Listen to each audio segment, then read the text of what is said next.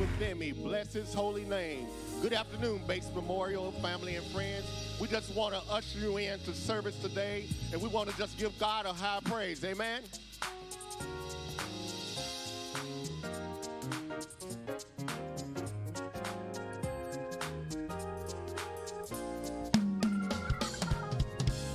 Come on, wherever you are, just put your hands together. You can tap your feet. Put your pen on your desk and tap it. Come on and bless the Lord with me. Bless the Lord with me. Come on and bless the Lord with me. Bless the Lord with me. Come on and bless the Lord with me. Bless the Lord with me. Bless the Lord with me. Bless the Lord with me. Singing hallelujah. Hallelujah. Singing hallelujah. Hallelujah. Come on and clap your hands with me. Come on, clap your hands. Clap your hands with me. Come on and clap your hands with me. Clap your hands with me. I'm singing hallelujah. Hallelujah. That's the highest praise. Singing hallelujah. Hallelujah. Come on and dance along with me. Dance along with me. Everybody just dance along with me. Dance along with me. I'm singing hallelujah. Hallelujah. Oh, hallelujah. Hallelujah. Come on, sing hallelujah. Hallelujah. I'm singing hallelujah.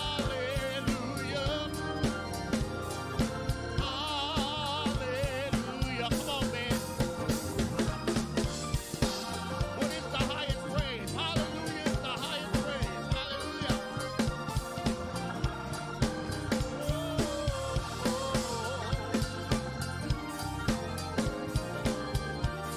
One more time.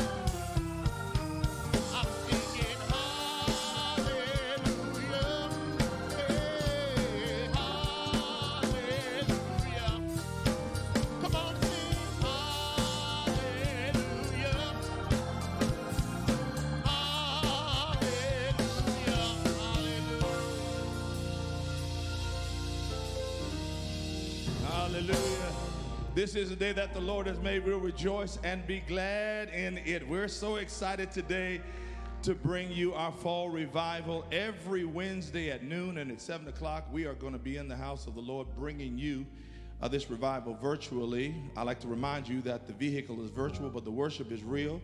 And since God is everywhere, you can praise God right where you are. If you're still at your cubicle, if you're at home, wherever you are, you can pause a while and praise the Lord with us here at noon. If you eat lunch, eat and praise God at the same time. But we are so delighted to be able to bring you this revival. We're always excited each year when we do this. And just a little different, rather than having 3 days in a row or 4 days in a row, we have 4 Wednesdays in a row. Either one speaker twice or 2 different speakers, one at noon and one at 7, and you'll be hearing more about the remainder of the month. But today, we've got a dynamic speaker for today, and I promise you, he'll be here today at noon and at 7 o'clock, and you are going to be blessed. There's some information we want to give you about him. Here it is. After you hear this information, the next voice you will hear will be the speaker for today. Dr. Lance D. Watson is a 3-time summa cum laude graduate of Wayne State University in Detroit, Michigan, from which he holds the Bachelor of Science in Psychology, the Bachelor of Science in Philosophy, and the Master of Arts in Guidance and Counseling. He is a magna cum laude graduate of the Samuel DeWitt Proctor School of Theology at Virginia Union University, from which he holds a Master of Divinity, and a summa cum laude graduate of the Presbyterian School of Christian Education at Union Theological Seminary in Richmond, Virginia. He completed his doctoral studies at United Theological Seminary, earning a Doctorate of Ministry degree. His achievements and recognitions are noteworthy. He's been honored as an outstanding contributor to education, an outstanding communicator and minister of the year, as well as an African-American role model by several institutions. He is listed in the Who's Who of Religion and a member of the Alpha Phi Alpha fraternity. He serves as senior pastor of St. Paul's Baptist Church in Richmond, Virginia, and chief visionary for its corporate affiliates Destiny Schools, Charisma Books and Gifts, St. Paul's Community Foundation, NIA Inc. of Greater Richmond, and Positive Power Media Group. A native of Detroit, Michigan, he is married to Rosemary Wilder, a noted and world-traveled singer, and together they parent 3 children. Reverend Watson is a gifted communicator, life coach, teacher, and author. After this musical selection, the next voice you will hear is that of Dr. Lance Watson. And we give all praise and honor and glory to God, from whom all blessings flow, for God is great and worthy to be praised. To the inspirational and immortal and invocative pastor, preacher, prophet who leads the Bates Memorial Baptist Church family worldwide, to all of the official family of Bates Memorial, to all of you who are sharing by way of the internet and on social media, we greet you in the name that is above every name, the name of Jesus Christ. So amazing is that name that at the mention of it, the Bible says every knee must bow and every tongue must confess that Jesus is Lord, to the glory of God the Father. I want to parenthetically pause right here to thank my friend and my brother, Dr. Bruce Williams, for this kind and gracious invitation to come and share in this time of revival. It's a joy and a pleasure and an honor to be here, and I'm glad to announce there is a word from the Lord. So travel with me now to the textual territory of Genesis chapter 6. I'd like to read in your hearing verse 8, and in that text we discover these words.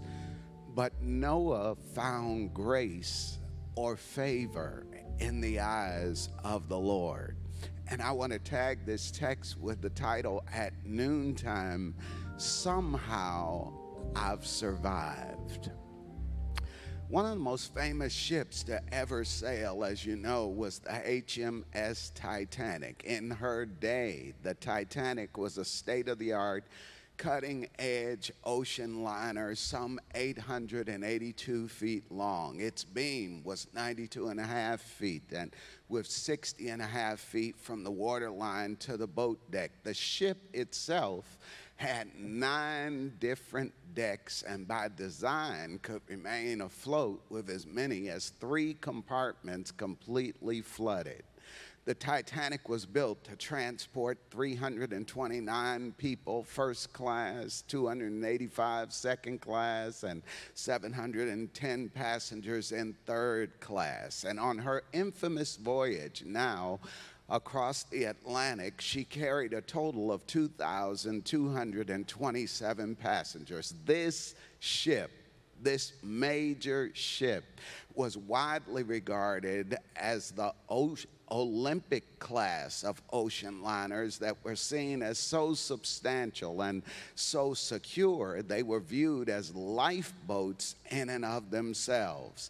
The White Star Company, who had designed the ship audaciously and maybe arrogantly, declared that not even God could sink the Titanic. And yet on April 15th, 1912, the Titanic sank into the chilly waters of the North Atlantic. And of the 2,227 passengers, only 705 survived. The Titanic, in all of its luxury, grandeur, and glory, turned out to be not so unsinkable after all. as we tune in to the telecast of the text we're teaching today, we are there introduced to another ship and another set of passengers who were called upon to sail through catastrophic conditions and yet somehow survived. The narrative of Noah interrupts a destructive downward spiral in the chronicle of human affairs where things have become so dysfunctional and deviant that God decided to terminate life as they knew it, to end what they perceived to be normal and start life all over again. Let there be no mistake. This was a redemptive reset, a sort of Control-Alt-Delete on the keyboard of human experience, where God decided to reboot the whole creation and nobody was supposed to survive.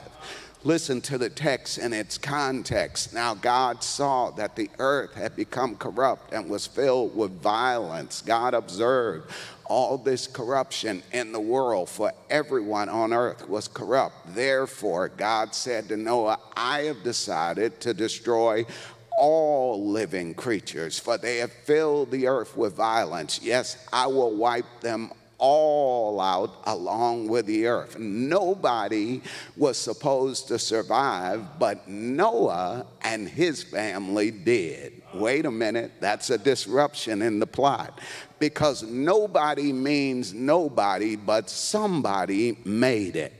What happened here? It's the theme of our text. But Noah found grace in the eyes of God. That's the New King James. But Noah found favor in the eyes of the Lord. That's the NIV.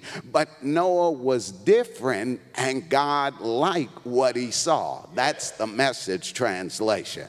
Noah lived in a catastrophic and challenging moment. It was a time of excessive corruption, moral laxity, political schizophrenia, and economic disparity, and Noah was under pressure to conform to the culture and the crowd, to fit in the hope that he would get in. And yet his love for God and his walk with God would not permit him to subscribe nor surrender. He was different and God liked what he saw. Noah's reverence of God challenged him to live differently, distinctively, and dynamically. Noah couldn't assimilate because even when he tried to participate, he just didn't fit in. It was immediately apparent to everybody that he was not a part of the clique. He was not a member of the crew. He was always out of step because he was marching to the beat of a different drummer. And somebody listening to me online knows that experience, because God's grace is resting on your life. And even though you want to go along in the hope that you'll get along, no matter how hard you try, you still don't fit. You're a square in a room full of circles. Because when you are in Christ, you are in the world, but not of the world. You are unique, uncommon, particular, and extraordinary. I need somebody to type and then say out loud, hallelujah to that. Because nobody was supposed to survive, but Noah and his family did because of grace. And isn't that our story if we tell it truthfully in the midst of this global pandemic where 700,000 people have perished, millions have been infected, and countless persons are struggling, suffering, and stressed out amid all types of complex challenges and changes and crises, living in a politicized pandemic with chaos in our communities, unprecedented climate events, eroding voting rights, and the misinformation of alternative facts. We have survived only because of the grace of God. Not because of our personal goodness, virtue, personal perfections, nor collective accomplishments, but grace. I want to remind you this afternoon, grace is truly amazing.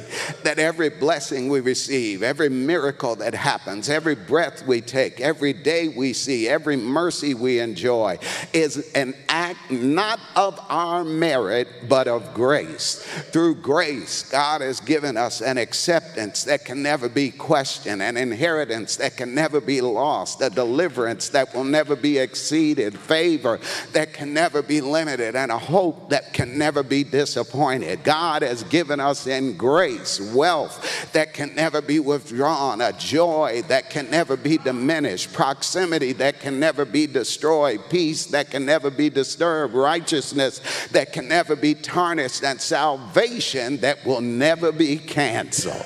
Beaming above human disaster, there appears a bright ray of hope. Noah found grace. Noah found grace in the eyes of God because God in grace found Noah. You missed that.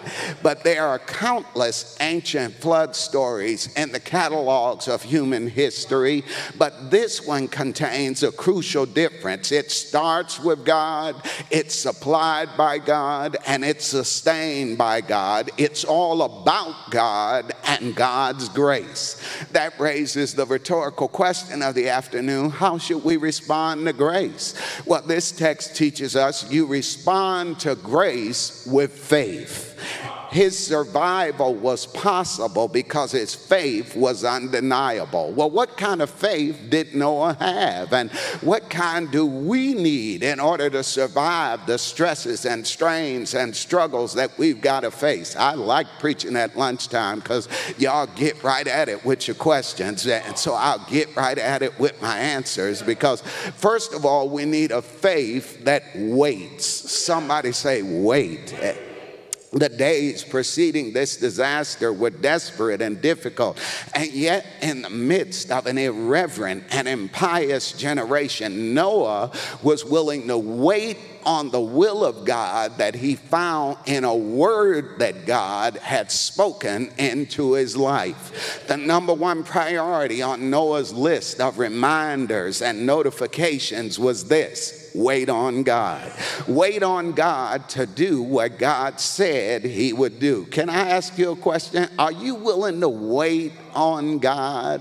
Psalm 27:14, wait on the Lord, be of good courage, and he will strengthen your heart. Psalm 40 verse 1, the songwriter says, I waited patiently on the Lord. He turned to me and heard my cry. Isaiah 40:31 groups us together and reminds us, they that wait, it's in the plural, on the Lord will renew their strength and mount up on wings like eagles. They'll run and not be weary, walk and not faint. Are you willing to wait on God?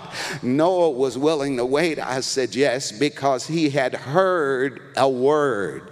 Hebrews 11:7 would later report that Noah was warned of God of things not yet seen.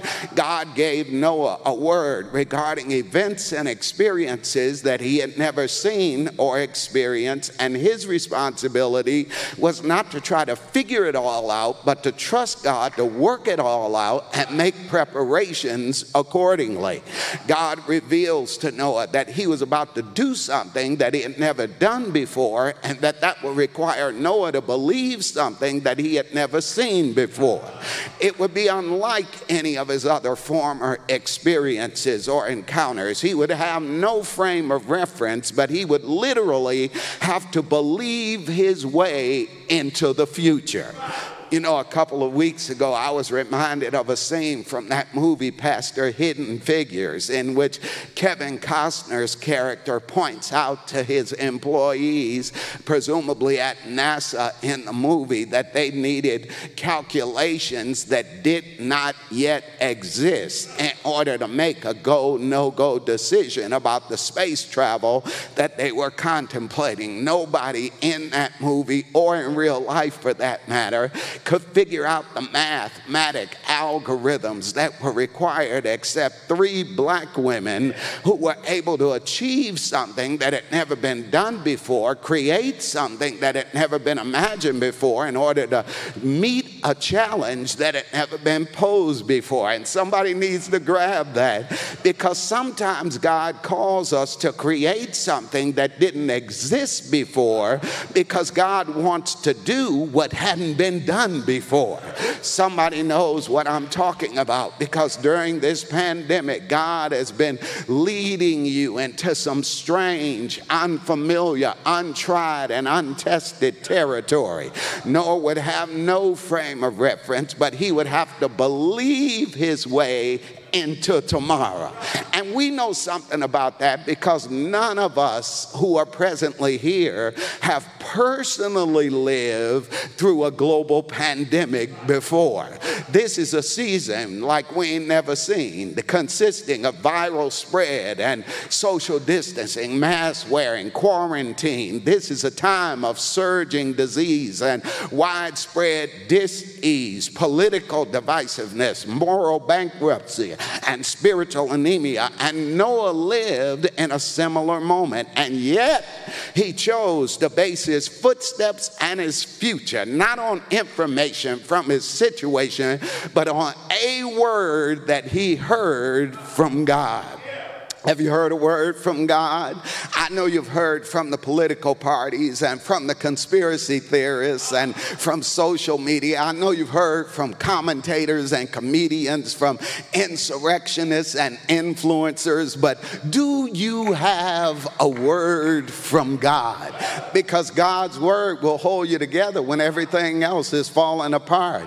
God's word will keep you stable when it's storming all around you. God's word will push you to progress when everybody is urging you to retreat. The grass withers, the flowers fade, but the word of God remains forever. Have you got a word from God? Noah heard a word from God, and watch this, he decided to heed the word. Now, would you just act like you Nike for a moment and say out loud, just do it? Amen. See, Noah received a word from God of an impending flood, and as a result, the text I mentioned in Hebrews 11:7 reports he was moved with holy fear and built an ark to the saving of his family. Now, don't miss that. Noah heard what God said, then he proceeded to heed what God said. God informed Noah that he was going to be the agent of redemption and recreation, and once God made known to Noah what he wanted, Noah made clear how he would respond. God said it, Noah did it. Can I paraphrase? God said, Noah, build a boat and I'll keep it afloat. And hearing that word, Noah didn't argue, he didn't ponder, he didn't contemplate, deliberate, interrogate, dissect, analyze, or scrutinize. He heeded the word he heard. Let me say it differently. His belief shaped his behavior. Boy, that's worthy of tweeting right there. He verified his faith, not by what he said, but by what he did. And that is a vivid illustration of how faith actually works, because the evidence of what we say we believe is always manifest in how we actually behave. It must be vocal and visual. Faith is not just an announcement, it's an action. It's not passive, it's participatory. Faith is only faith when you export it from your head into your heart and your hands. Okay, y'all didn't get that like I needed you to get it, but let me share it this way. Most all of us, especially all of you who are seeing this service virtually, can identify that all of us are using now some form of digital device. And part of the security protocol on many computer systems is a feature that they call multi-factor authentication. This is where, in order to change your settings in email or app apps or programs, the computer requires you to verify through multiple means that you are indeed who you say you are. That it's not enough just to put in your email, you got to do your phone number. It's not enough just to do your phone number, you got to post an authentication code. It's not enough to post an authentication code, you got to be able to respond to your own set of secret questions. It's multi-factor authentication.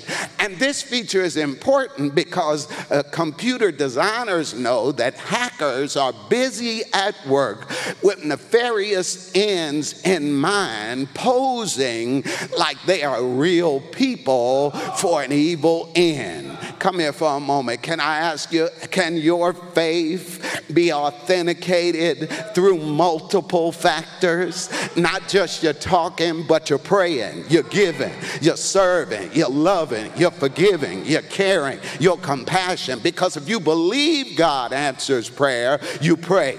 If you believe God will open the windows of heaven and pour you out a blessing you won't have room enough to receive, you give. If you believe you reap what you sow, you'll be careful about what you plant. If you believe that service is the path to greatness, you'll serve somebody. If you believe that the greatest of these is love, you'll love somebody, because love can't be the fruit if love ain't the root. It's good that you hear a word, but do you heed the word you've heard? Like Noah, we need a faith that waits. But secondly, my friends, wake up and write it down. We also need a faith that works. God told Noah to build a boat. And yet one of the most striking aspects of this entire episode is that he's building this boat in the desert with no forecast of rain. Whoop, that went right over your head. I said it too quick.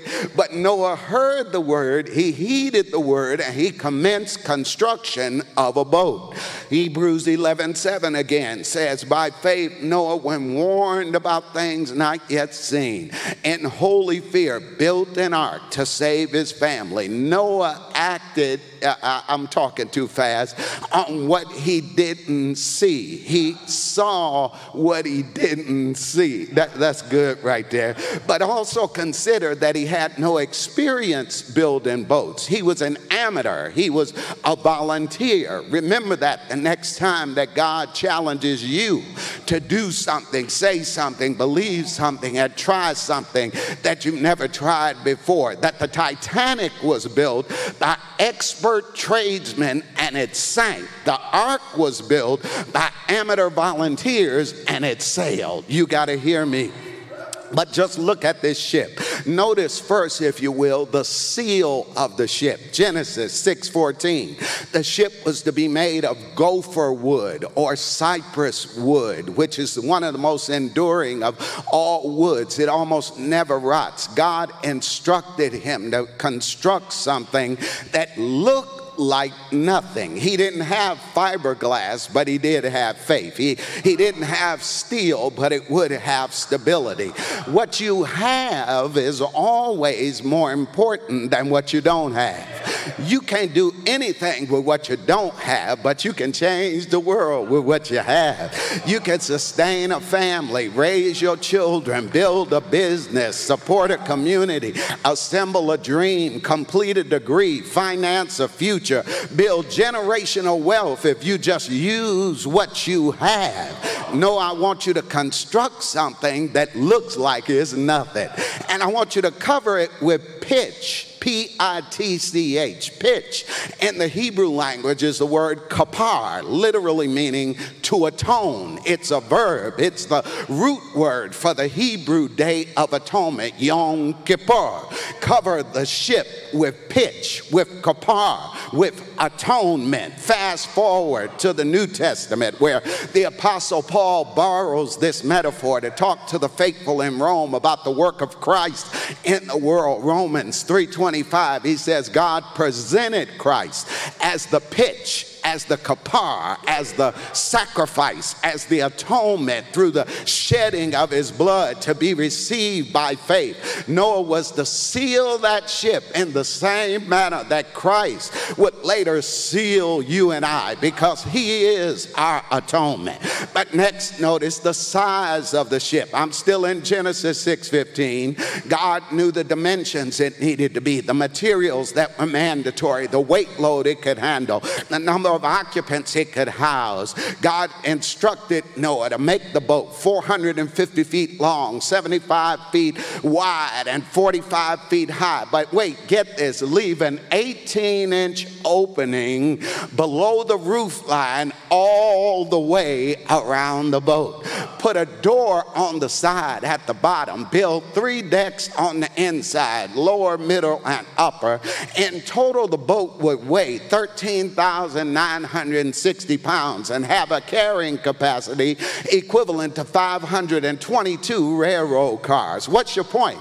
The ship was sizable enough for anybody in that region who wanted to get on board to do so. Nobody had to perish. Nobody was immediately excluded. But we are all witnesses in this pandemic that often people reject a cure no matter how severe the crisis may be. God can provide, but we got to participate, because 2 Peter 3:9 reminds us that the purpose and plan of God remain unchanged. It's God's will that we live. It's not God's will that anybody perish. God has already provided. The only question on the floor is, will we participate? Because from the seal and the size of the ship, we can then fathom the structure of the ship. 3 stories high. But wait, only one window, and it was all the way up at the top. Occupants on the boat couldn't look around, they couldn't look out, they could only look up. Traveling through that cataclysmic experience, there was only one way that they were going to know if and when they had gotten through it. They had to look up. Can I preach to you a little? Because this is a season for looking up. Looking out will make you doubt. Looking down may make you frown, but looking up, you'll never be stuck. Perhaps that's why the songwriter of Psalm 121 said, I will lift up my eyes to the hills, and then raise the question, from where does my help come? And then he doesn't wait for us to answer. He answers for himself and says, all my help comes from the Lord. You ought to make that your affirmative testimony. When people ask you for the rest of this pandemic, how are you going to outlast it? How are you going to pay your bills? How are you going to raise your kids? How are you going to ensure your future? How are you going to navigate your needs? Just lean back and tell them, all my help is coming from the Lord. Somebody ought to claim that testimony right now. My help comes from the Lord. There was only one window, wait, and one door. The door was at the bottom of the boat to make it accessible to everybody. Can I give that New Testament portability? Because in John 10:9, Jesus said, I am the door. Whoever enters through me will be saved. The door to salvation and liberation. The door to motivation and aspiration is not a plan, not a program, not a political party. It is a person, the Lord Jesus Christ. Jesus Christ, using these metaphors, is both the door and the window. That through him we get access, and through him we can see our way through any storm. But also notice the security of the ship. I'm still in Genesis 6. Everything outside the ship would perish, but everything inside the ship would persist. The security of the occupants rested on the stability of the ship. Once inside, they were secure. And what a glorious picture that is of all those who walk through the door of salvation and put their trust in God. We are safe in the hands of God. Though the storms of life begin to blow in our lives, we are in his safety. We're in the safety of the Lord. The security of this ship did not rest on Noah's competence as a contractor. The secret of this ship's security is subtly suggested in Genesis 7:1. And I told you I talk fast, so it's going to go right over your head, but some of you will get it. Genesis 7:1 says, and the Lord said to Noah, come into the ark. There it is. It's gone. Wait, not go into the ark, but come into the ark. What's your point? Can I say it plainly? This ship was secure because God was already on board. Once Noah stepped inside the ship, he was safe, settled, and secured because the text testifies that God shut the door. And similarly, my friends, the day you put your trust in God, you were shut in, you were sealed, you were safe, you are settled, you are secure. That's what the text testifies to. Our security has little to do with what we do, but everything to do with what God has already done. Because God is every day the same. God is immutable, immortal, and indestructible. You can trust in God and offer praise to God on that basis because God is unchangeable. And there's nothing that you face that he finds unfixable. Have you any river that you think is uncrossable? Have you any mountain that you cannot tunnel through? My grandmother used to say, God specializes in things that seem impossible, and he will do what no other power can do. We respond to grace with a faith that waits, a faith that works, and discover that we have a faith that wins. Because so far as we know, it had not rained. Yet Noah was preaching and predicting precipitation in the desert because God alerted him that a flood was imminent. Noah didn't understand it, nor could he envision it. And yet by faith, he made provisions for it. He waited and he worked. He built and he boarded it because his faith had already won. There is no need to lie about it. There's a battle underway in every heart between faith and doubt. Can I encourage you today quickly? Let your faith win. Because for 120 years, Noah preached his single sermon.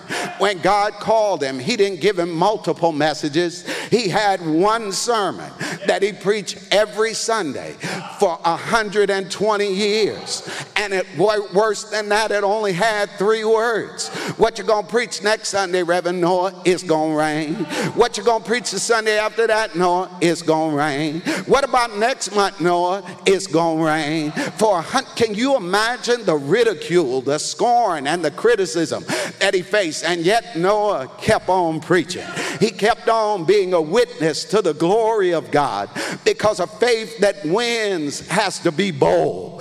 The story is told that one night a house caught on fire and a young boy was forced to flee up to the roof. His father was already on the ground, standing there in the midst of the flames and the smoke with outstretched arms. He called to his son through the smoke and through the flames, but the little boy couldn't see his father. He could only hear his father. The father yelled, "Jump, son, I'll catch you." The little boy said, "But Daddy, I can't see you." And the father said, "That's all right, I can see you." And that's all that really matters. My friend, you may not be able to see what God is doing, but know that God sees you, and be bold enough to jump, because God won't let you down. Noah's message was almost universally rejected because after 120 years, only 8 people had joined his church, and all of them were members of his family.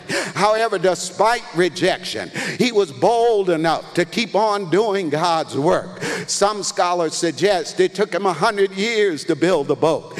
It took prayer to keep moving. It took planning to stay on track. It took project management to keep track of his timetable. He had to have faith and tenacity to avoid discouragement. And that is the call on our lives, to be bold in our faith, because a winning faith is bold, and then it discovers itself blessed. We respond to grace with faith, because if you trust God, God will save you. If you trust God, God will secure you. If you trust God, God will sustain you. Even when you don't see it, God will come through. He'll come through in spite of your limits, in spite of your reservations, in spite of your hesitations. How do you know that, preacher? I know God will come through because God already has come through. If you read the Bible, it didn't happen in a day, but 70 years later, animals started coming from everywhere. Birds started flying to the ark.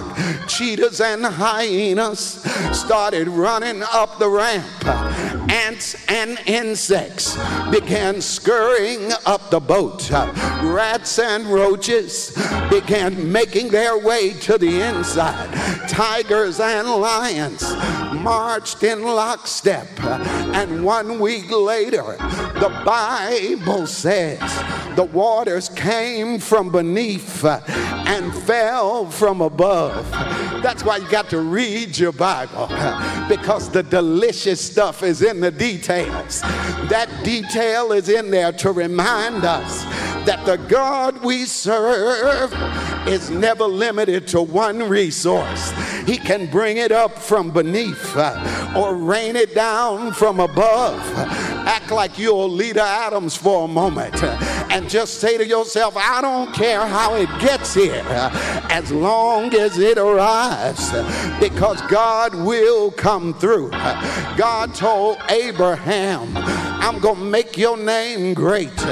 Abraham died, and God told his son, don't let the dream die, but redig your daddy's wells. But Isaac died, and God started talking to Jacob and said, I'm going to multiply your number.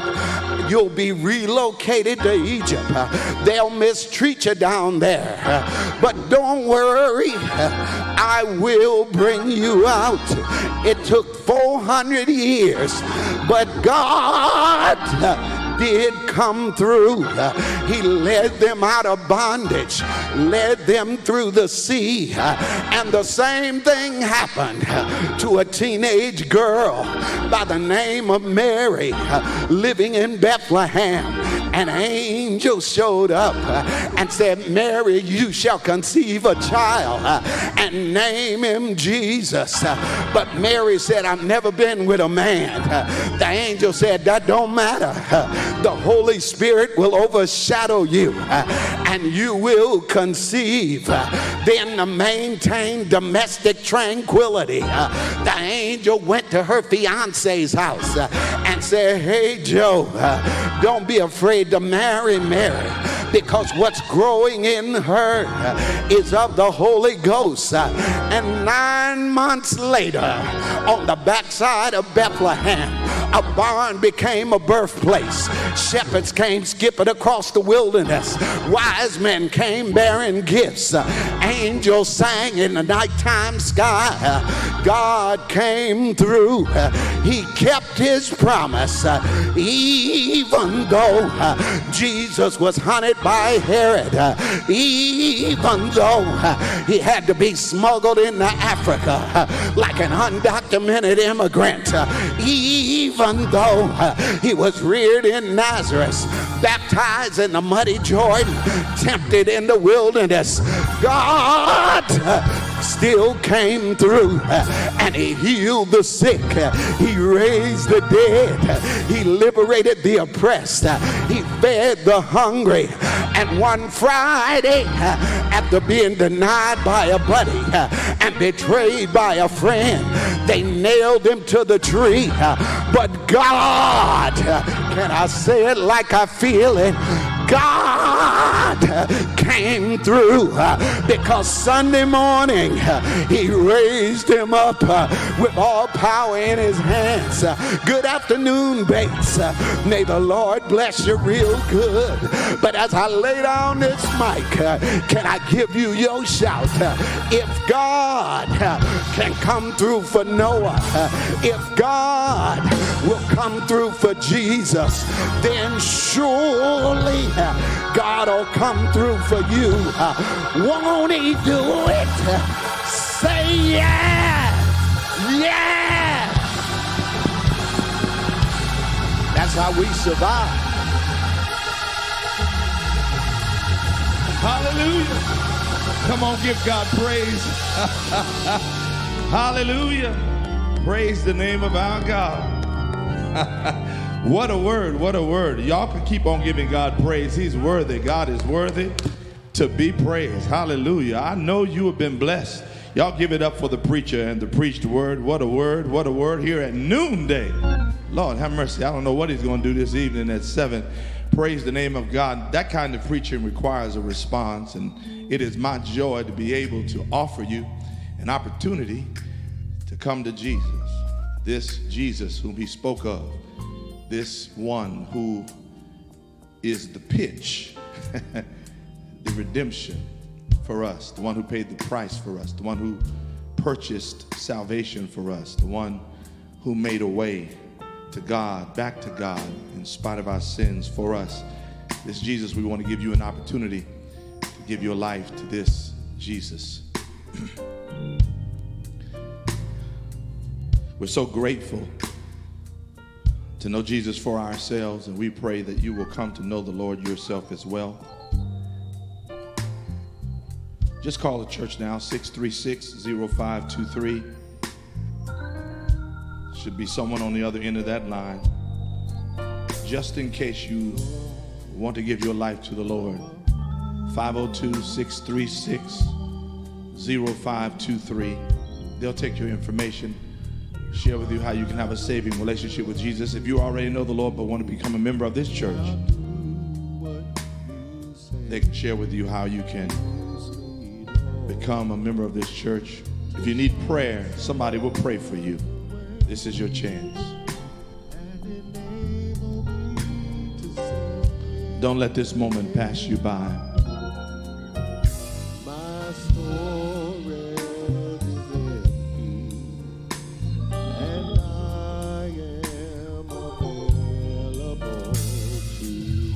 Praise the Lord. Give God a hand clap of praise again wherever you are. God is worthy to be praised. What a word from the Lord. We're grateful to be able to do this. We know that there is a pandemic. We know that there are protocols and restrictions, and we're not in in-person worship yet. We thank God for the miracle of virtual space and our ability to be able to bring you this word today, this worship. And we're able to do this in part because of the faithful giving of members and people who are not members but are friends of Base Memorial. I'm getting ready to write a thank you note right now to someone who gives regularly and just give recently, who is not a member of Base Memorial, but they know that God is at work here, and because God's at work here, they want to honor what God is doing by giving to what God is doing. If you're a member of Base Memorial or a friend of Base Memorial, you may not be in either of those categories, but today you feel led to give. We want to give you an opportunity to do that. We want to say to all of our members, Base Memorial, if you're not giving your tithes and offering today, and you may do that or sometime this week, we want to encourage you to give sacrificially today. If you would give $25 each to each person. If you're married, that's $25 per person. But we want to pray that you would give $25 to the revival. We're having a revival every Wednesday. 2 people are coming, or 1 person is going to preach at noon and 7 o'clock. But we'll be doing that all month, and we want you to give sacrificially $25 to the support of the revival. And we ask that you would do that. But there are several ways that you can give. If you want to give, we try to make it as convenient as we can. You can give on Cash App, and that's $ Base Memorial. You can text to give, and the information should be on the screen. And if you give that way, it will go right to our account. You can go online to give. That's basememorial.com. Click on the giving tab and follow the brief instructions. You can give. Some people just drop their gifts by, and you can come by during office hours, and the staff here will make sure it gets where it's supposed to get. If none of those ways are ways that you want to give, you want to mail it in, well, we'll take snail mail as well. Just mail it to Base Memorial, 620 East Lampton Street, Louisville, Kentucky, 40203. And when it gets here, we'll make sure it gets where it's supposed to go. And so we're just grateful again for your giving, Base Memorial members. We are relying on your faithfulness in giving, and the friends of Base Memorial, we are delighted that you have continued to give. Those who are not in either category but want to give today or want to start to give, we welcome your giving, because we may not be gathering for church, but we are still the church, and we are the church wherever we are. And we're not sitting on our hands anywhere. We're still doing ministry that we believe is going to bless somebody's life, save somebody's soul, or glorify God. And so your giving helps us continue to do that, because if there's ever a time we need a word or we need expressions of love in the world, it is during this pandemic. And so the church is still seeking to be the church. I believe we have some announcements, and I want to give you a benediction before we go, but a benediction which is a blessing. But before we do that, we want you to see these announcements. After you see these announcements, I'll give you the benediction. So don't go anywhere. We'll be right back. What's up, Base Memorial family and friends? Listen, this is the year that we're serving with a made-up mind, and we've got a lot that you can get involved in. Check this out. Bates Memorial family and friends. It's October, and we're celebrating 35 years of pastoral leadership by our shepherd, the Reverend Dr. F. Bruce, and First Lady Dr. Michelle Williams. Join us Pastor's Anniversary Weekend, Saturday, October the 9th at the 11 a.m. stream, where you'll hear the dynamic preaching gift of Pastor Tim Finley, pastor of the Kingdom Fellowship Christian Life Center right here in Louisville, Kentucky. And then Sunday, the dynamic preaching gift of the Reverend Dr. Eugene L. Gibson, pastor of the Mount Olivet Baptist Church in Columbus, Ohio.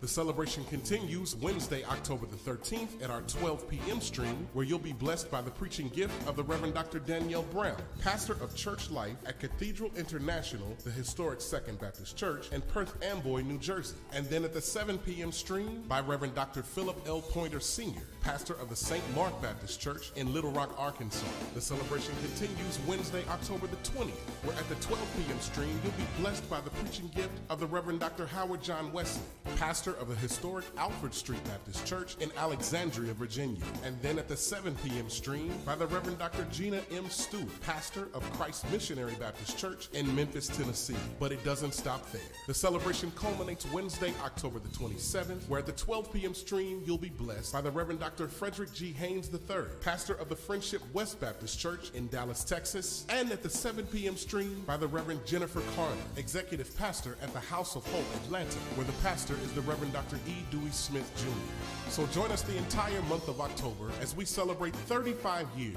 of pastoral leadership by Dr. F. Bruce and First Lady Dr. Michelle Williams, and we're sure you're going to be blessed. Hey, what's happening, Base family? Listen, I am back. Can you believe it? Them young people, they taking over everything. But guess what? The church ain't the only thing. We got upgraded. Guess what? Here we are again. TBE, we are in the building. Guess what? It's going to be off the chain. Something new, something refreshing. Take a look. Just when I say that we gon' be alright. We gon' be alright. We gon' be alright.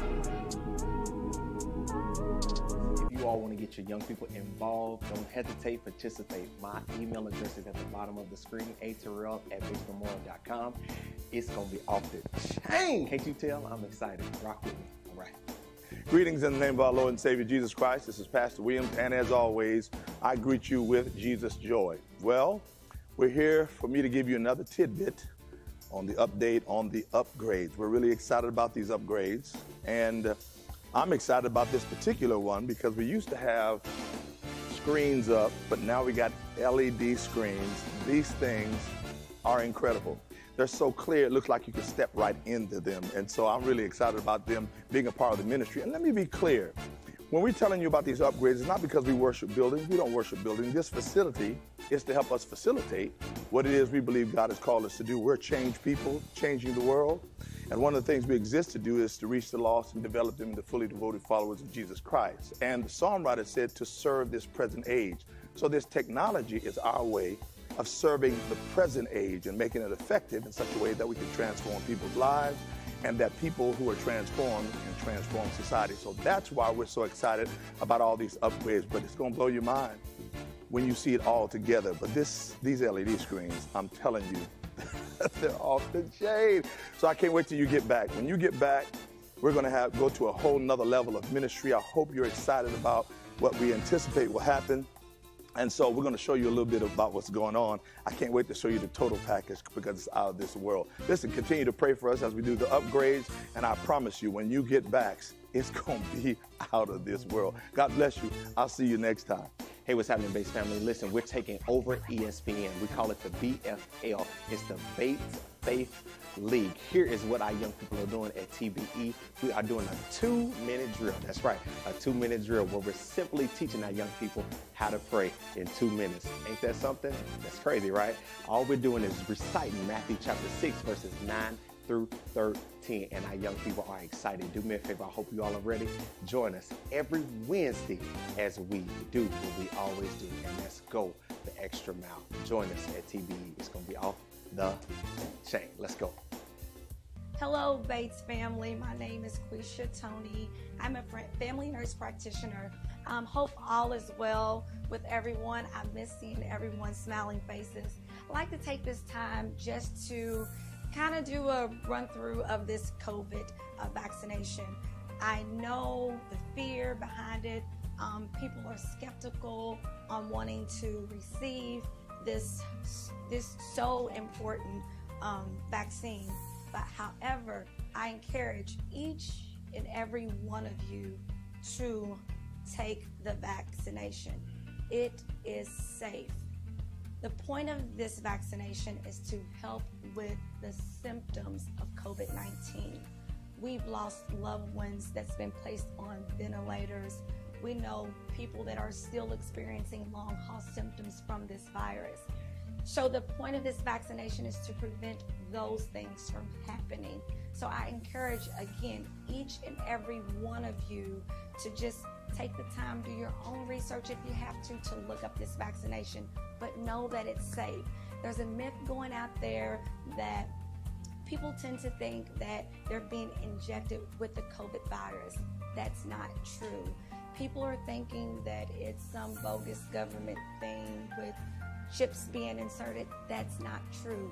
This is the one thing that will keep us safe at this point. Again, COVID is not going anywhere. We have the fall coming up. There could be another wave. We don't know. But at this point, I highly encourage each and every one of you so we can gather again to become vaccinated. Now that we have all been thoroughly informed, it is our prayer you will allow God to guide you as you make decisions for the well-being of yourself, those you love, and others within your proximity. If you have any other questions or concerns, I encourage you to go to the CDC website, your PCP or primary care provider, or our local healthcare agencies to further assist you with your decisions. Until we come back to in-person worship, take care, stay safe, and may God continue to bless and keep you. Hello, my name is Talia. I'm a part of the Bates Encounters. The word of the month for October is fearless. We're looking forward to seeing you virtually. God bless you. That's what's going on here at Bates Memorial, and we want you to get involved. Amen, amen, amen. We thank God for those announcements. We hope you will govern yourselves accordingly. We want to say again, we thank God for the preacher and the preached word. Dr. Lance Watson preached. My God, if you didn't get to 12 noon, you need to get to 7 p.m. He'll be back with us again at 7 p.m. here in this revival, and I promise you, you're going to get a word from the Lord. Spread the word if you are here today, and even if you weren't, now that you know, let everybody know tonight at 7 o'clock right here Bates Memorial will be in revival, virtual revival, and the preacher is going to share with us a word. I want to share this benediction with you. Receive this blessing. The Lord bless thee and keep thee. The Lord make his face to shine upon thee and be gracious unto thee. The Lord lift up the light of his countenance upon thee and give thee peace. And give thee peace. And give thee peace. Through Jesus Christ our Lord. Amen. God bless you. See you at 7.